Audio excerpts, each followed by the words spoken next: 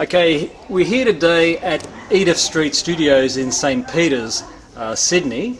I'm talking to Mark Wotherspoon about his Sculpture by the Sea entry this year, which is of a small boy. And so we're looking at the maquette of this small boy, looking up into the sky, I imagine.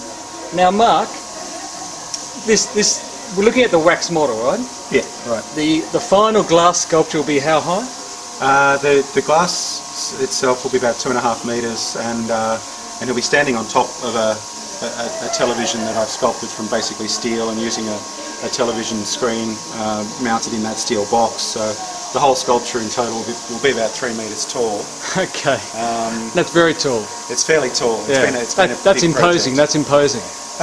Yeah, I guess it's not really meant to be imposing. It's just I guess I wanted to work with a scale item, and I'm not trying to make a monolith as such. Just I guess scaling glass up is always a difficult thing. So I wanted to sort of challenge myself and challenge the material a little bit. Now, when you do a life-size scale sculpture, there's a real strong identification with ourselves as our bodies. We were the same size. Mm-hmm. With a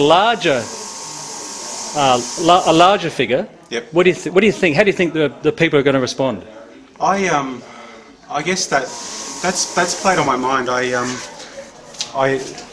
initially scaled it up because I didn't want it to be life size. I like the idea in sculpture of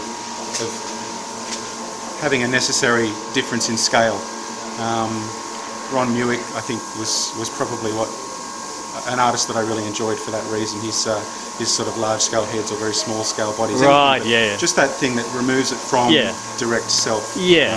You don't think there's a frozen person there, or yeah. You know. And there's no. It has to have been sculpted. It could have been done by computers, of course, but it's that sort of necessary sculptural element that scale gives.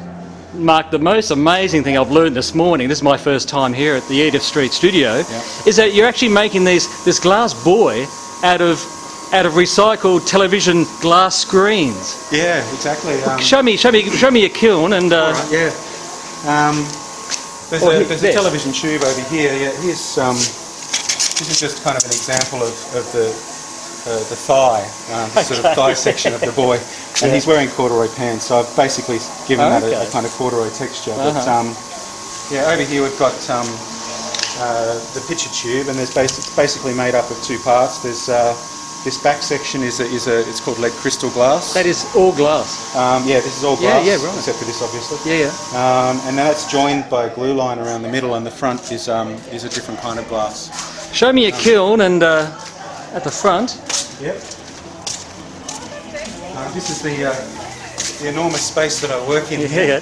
Everything's very tight in the studio, but it's essentially, I guess, a budget for all of us. Yeah. We've got a piece in here that's just come down. It actually, you can see there that during the firing the mould's cracked. So I pretty much have to redo that now. Yeah. This is something that's happened an awful lot, not just with this crack, but there's just been so many problems in here that it's made my project turn from something that was fairly easily achievable, well, not easily, but achievable, to something that's running a tight timeline to get it done in time. Yeah.